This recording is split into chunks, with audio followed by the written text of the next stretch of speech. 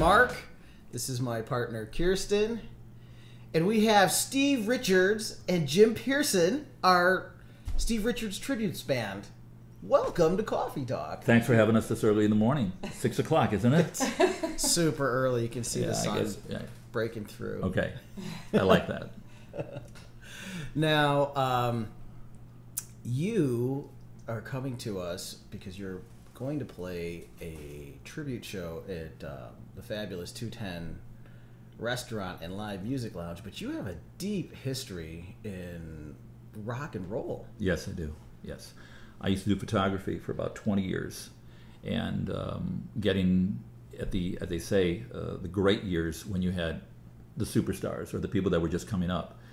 And once you get over the hero worshiping, you get to know them and get to talk with them and find out that, you know, they are creative, but they're just down to earth, and you learn a lot from them. So that was part of being in photography, is being able to not only do shots of them that you can't get anywhere, but also be able to get to know them and find out really where their inspiration comes from and how creative they really are, because it's really unbelievable, some of the people I've met.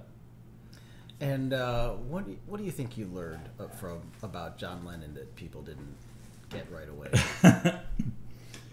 John was exactly what everybody thought he was. He was a genius. He was arrogant because he was a genius, and he was, you know, he didn't care if people liked his music or didn't after a while when he became, you know, aside from the Beatles. But that was what made him so special, is that he talked his mind and said whatever he wanted to say, and if you didn't like it, that was it. And he came off very, very brash, whatever the word is. And after a while, we broke down, and I was supposed to do an interview, which I did for a college paper I was working with. And we did pictures over at the Merchandise Mart in Chicago. And then he said, "Can we do the interview later?" That sort of thing. And I said, "Sure." And he goes, because he had to go to do the DeCavett show. And he had a limousine waiting right at the door. So his manager came over to me and said, "What time do you want John to call you on Saturday?" And I was like, "Okay." He goes, "Well, if you don't want to do that, why don't I just give you his number?" Yeah. And he gave me his home number. Oh my God. And on Saturday afternoon, yeah, I mean, just have wrote it John down. Lennon's phone number. He said, "Here it is," yeah. and call him on Saturday between 2 and 3 because he's in New York. And I said, you know, and I was like, you know, couldn't believe it. And then we called and talked with him, and he's, you know, so what's going on, mate? That sort of thing, and just down to earth. And you know, you could hear him drag it off a cigarette and stuff. And I'm not sure if that sort of thing's going to really work depending on all, you know, when I was with Paul, that sort of thing, you know. And after a while, you know, he said, "I really enjoyed this sort of thing." And I said, "Well, that's great." And he said, "You know, why don't you give me a call once in a while, just for giggles?" And once in a while, I would give him a call, and we'd just talk. And he'd say, "I'm in the kitchen here trying to figure out how to make potato pancakes. Do you have any idea?" And I'm like, "I have no idea, John. I'm not really, you know." I don't cook. I don't cook. So what Steve did, he said, well, just imagine. Wow, very good. Very good. Very good, yeah. But yeah, and I learned a lot from him about just, you know, whatever comes to your mind, write it down quickly. And he said he didn't even really know half the stuff was going to be taken so literally. People read into songs and stuff. He said it's just words. Yeah. But because of who he was and the fact that he traveled all over the world and with the Maharishi, and they all did, they're just amazing people. They were ahead of their time with groups, and I love the Rolling Stones. Mm-hmm. And Mick is great, but they always are who they are. The Beatles went from yeah, yeah, yeah to Let It Be, and that's what drove me, wow. It just kept evolving, and God knows if they were still together today, what kind of music they'd be turning out, or John would. Honey, you see, John, he had his freedoms. He just said what he felt like. He didn't hold back. Nothing. So I can't even tell you some of the things he said to me. Are you telling me I should not hold back? No, you bet. You should probably I best hold hold back. Yeah. I should not say what's on They my blame mind Yoko for most a lot of the of time. Yeah. So you're the Yoko, okay? I'm the Yoko, yeah. Uh-huh. And so you have some other amazing photographs here. Yeah. I worked with Elton when he was 26 years old, and known him since he's been 26. And the guy was just didn't realize his potential either. I mean, you know, he just one of these people that just take themselves. He knew he was good, he said, but he didn't know, what was going to happen. But as time went on, he kept, getting better and better and better. They all do. That's what makes them great. That's why they're legends, like Neil Diamond is. Neil Diamond, can still sell out 30,000 seats a night or whatever, and he's 76 years old. Isn't that wild that he's that old already? Yeah. What is it about Neil Diamond that makes people go nuts? I got to tell you that I just played a restaurant in town, and this woman says, I haven't seen your band here before. I'm here all the time. And what every band does for me is they play a Neil Diamond song. I know I'm crazy, but I'm going to be your super fan. Play a Neil Diamond song for me. It's like, wow. So did you? We promised her the next time. Did you? Yeah. They want to hear Sweet Caroline. No matter what age, I found that out. We played. We played a place, I forget what it was, downtown, and like 19 or 20-year-old guys there and stuff, and we were, just getting through the morning. All of a sudden, you play Sweet Caroline, and the place just, went crazy. Yeah. So everybody knows that song, no matter what age you are. Sweet Caroline took on such a thing because the Red Sox use it. Mm-hmm. But when we used to do it, it was not all, people doing the wave and going bump, bump, bump every time you do this. But, but now it is. It's out of control. Yeah, it's really evolved and into when we something. played to younger crowds, we played it with Duffy's Tavern. Duffy's, Park that was it. Years ago. Right. It was mostly kids from Michigan State University. And, we're sitting there, and the only thing that they really wanted to hear was that, and then the whole place just went berserk.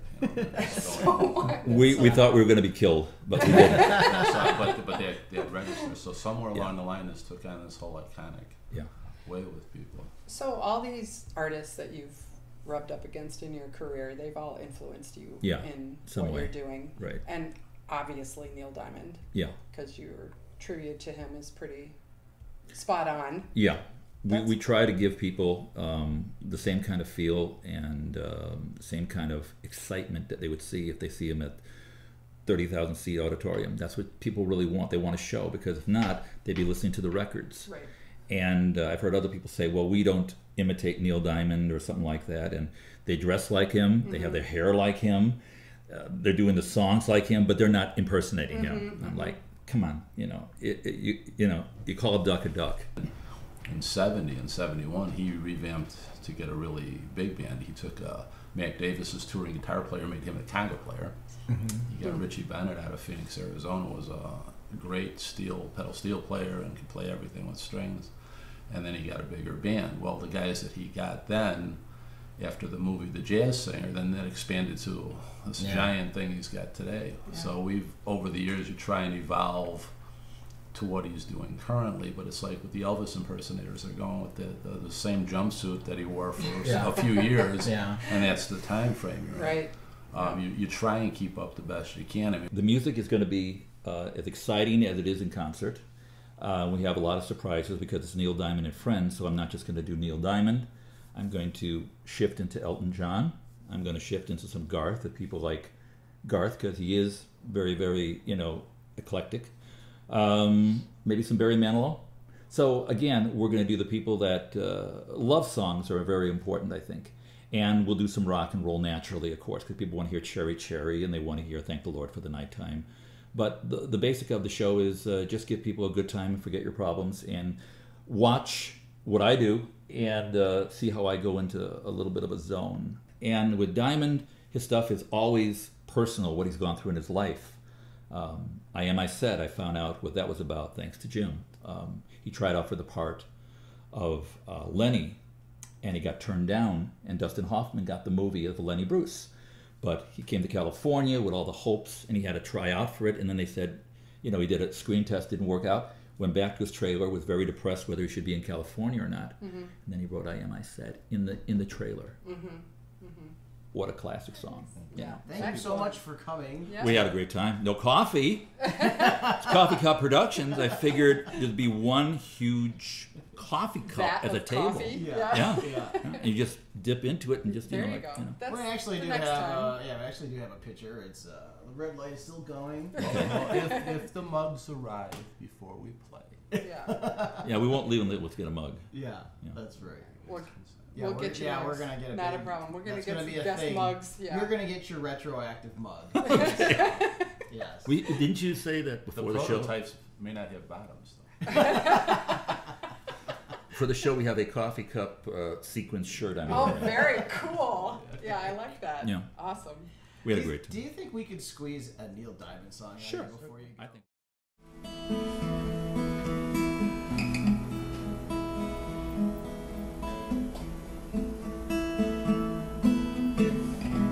She was morning and I was nighttime when they woke up to find her lying beside my bed. I softly said, "Come take me."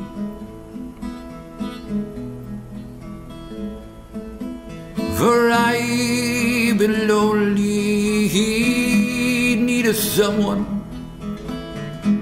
As if I'd done someone wrong somewhere. I don't know where. I don't know where. Come lately.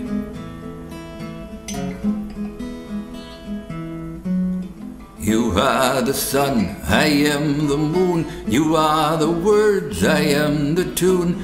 Play me.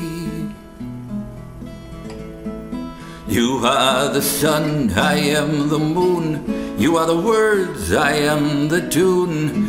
Play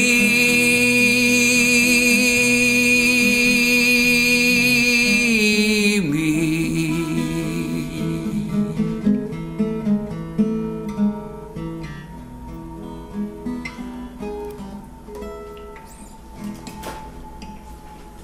Very nice. You are.